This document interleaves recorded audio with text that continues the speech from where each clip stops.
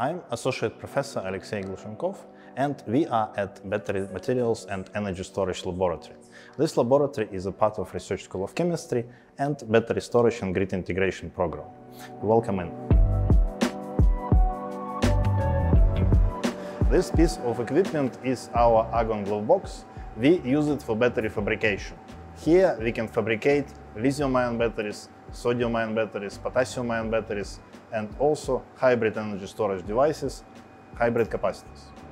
Here we test our batteries. Inside of this refrigerated incubator, you can see batteries in the form of coin cells and also swage lock cells under test. And the test is being conducted by our equipment over here. And we control all experiments from these computers in front, where we can set up all experiments and also monitor the progress of them. And now I will introduce you to PhD student Mega Jacob, who will guide you through the rest of equipment in this room. This is furnaces that we use for heating our substances like the electrodes and the electrolyte, like solid electrolyte materials that we synthesize.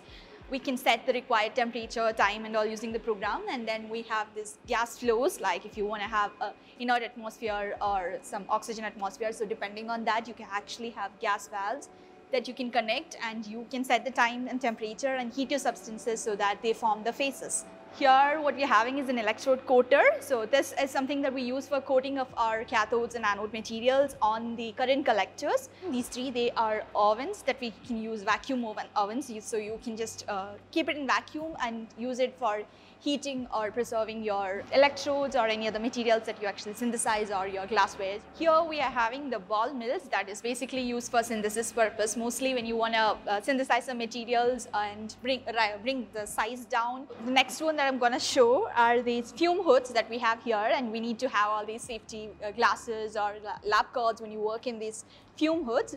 So here basically a fume hood can actually suck out all the gases that we are working with, or the solvents that are the harmful poisonous ones. Here we have the final one, which is a 2-port glove box.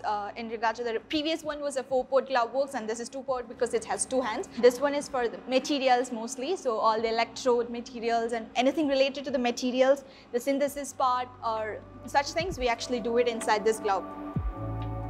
So it was really great showing you around our lab. So this is one of the best labs you can have with all the facilities that's needed for battery research, and we do have some of the best instruments possible. So it was really great taking you through this lab, and thank you for coming.